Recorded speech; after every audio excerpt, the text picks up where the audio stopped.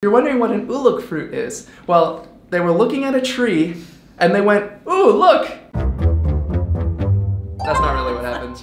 Hey everybody, what is up? My name is Mackenzie. And I'm Jonathan. We are husband and wife, and we'd like to welcome you to TerreDice. And today we're taking a look at ULUK by Hexy Studio, coming to Kickstarter real soon here on August 30th. Yeah, so we're really excited to dive into this game, ULUK, because Hexy Studio is actually on the Bark Avenue team. Yeah, so yeah. They did our whole video that you saw on the Kickstarter page, so they do a lot of animations. They also do a lot of miniatures and 3D models. If you've played like Nanty Narking, has some really good ones. And then they also have a whole line of games, including the Star Scrappers universe and a whole bunch of other goodness. So they are veterans of Kickstarter, and they're back with a new Euro. Now they say that the sacred Uluk tree is what sort of birthed the world, or so these are what these tribers and these tribesmen are sort of seeking after. And so in the game, we're going to be feasting and hunting and gathering and trying to develop technology and build monuments to those gods to celebrate just this wonderful world that we live in. And if you're wondering what an uluk fruit is,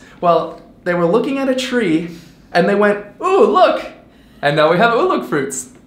That's not really what happened, but that's what I thought. That's what I told when we played it. So the basic idea of ULUK is that you are trying to become the most prosperous and feed your people so you are the best and most well-fed in all of the land.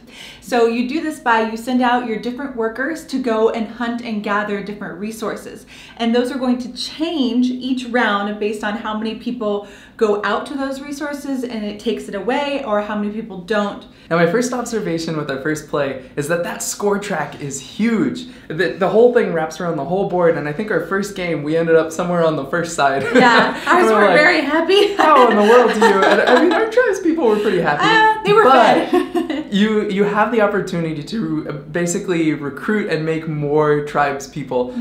So you're probably having babies. So you get more and more tribes people that you then will have to send out and feed them as well. And I think where this game really shines is that you really have to get a big tribe going that eats a lot of food. Yes. And so you really have to think about that mental puzzle, that economy that you were just talking about, of some of the resources are going to dwindle when they're overused. On your personal player board, you have this sort of like resource conversion chart from the raw things that you create to what you can grind them or cut them into to what you can bake and stew and brew them into. So you have a lot of choices on how you do that. Now you need to send out your tribesmen to both collect the food but also to process the food. And food can expire at different rates in different states. So if you leave it as raw fruit, that'll last till the next round, but if you start cutting it up or grinding it up, it may expire after the end of the round. So you really have to process only what you're gonna use, which is an interesting challenge. Now what's also cool is that every food can be processed in a different way. So you could process it as something that's edible, or you can stew it down to poison, which you can put on the tips of your spears and send out workers to the like meat-based foods where you can collect more by having poison. And I just thought that was a really kind of cool, interesting. I love when you can spend essentially your victory points to get you further in the game, and I think it worked really well. Now, what happens if you aren't able to feed your people that round? Well, you don't lose, but you do get hunger tokens, so they will get hungry, and that will take away points at the end of the game. So you don't want your people to go hungry. And once they start going hungry, it can be difficult to get back on track because people need to eat. So all food is not created equal. There are certain types of food that give you different abilities. Like the green food is going to give you 1 point of happiness if you're able to achieve that. It's like super good food. Yeah, super good food. And then there's the super good food, which is like for just the celebrations, or like what I think is like the ceremony. It's like you combine it together. And that's not even for eating, it's just for partying. It's just for partying. So there are a lot of different opinions about games where you have to feed your own people, where you have to do this. It's a mechanic that I've seen come up quite a bit.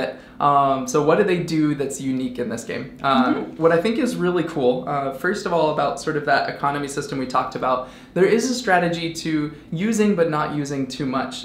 If you send the right amount of workers to each of those spaces, those resources are not going to dwindle. But if you send even less, they might even grow. And so there's this opportunity to do that. Now that in itself is interesting, but what is also pretty cool is that if certain resources get completely depleted, other resources will grow. So where I found this really interesting is that, you know, if the insects got completely depleted, then the plants would grow. And so it's like they're not eating them up as much. There's some other things going on. So I really liked that what would happen to some resources would affect what would happen to other resources as the environment and economy that they've created is like shifting. Yeah, it made thematic sense. And if you were able to spare enough workers, you could go worship different gods. And if you planned it out right, those gods would help prosper certain food items later down the road. Yes, which is really helpful. So as soon as those were completely sort of worshipped and built, then you'd be praying to the god of that food. Yeah, yeah. And let's talk about those food gods. Like, they're really awesome. So in the base game, the non-Kickstarter, you can get the cardboard standees, which is beautiful art. And then one of the levels in the Kickstarter is that you can get the minis, which we were able to try out. And Hexy knows their minis. Like we said at the beginning, that's like their thing. Like they do tons, like they're so good at minis. They actually did some concept art for Bark Avenue for some minis.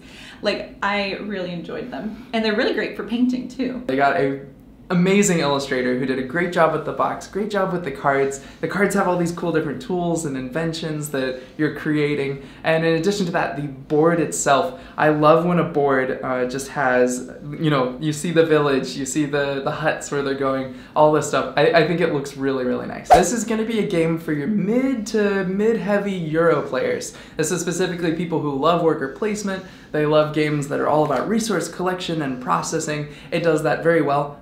So all that, you know, if you like moving cubes and exploding things that way, this will be a game that you will enjoy. Things that you may not be a fan of in this game. So this is definitely classified under that like Euro where things are very abstractly sort of like measured. So all those discs that you're using that they do say, you know, they're food on them, but it's not going to be specific to the food that you're collecting. Inevitably, the puzzle that you're solving is I'm turning 1 disc into 2 discs, I'm turning 3 discs into 4 discs, and then I'm going to divide by 2 and do this stuff. So inevitably sort of like it becomes a math puzzle more than like, oh, I've got these cute little berries and these cute little things. So you definitely have to be the kind of person who likes it to just be abstract and likes to solve that puzzle. Overall, I thought this was a solid worker placement Euro where you have the option to sort of compete for things as well as collaboratively, but you want to have the most sort of build towards things. I thought it worked well. So we know for a fact that the publishers, Hexy Studio, is a fabulous company to work with because they helped us out with Bark Avenue. And I know they're if you also back veterans of Kickstarter. They've had lots of games come out. I know you'll be in good hands with them because they're wonderful.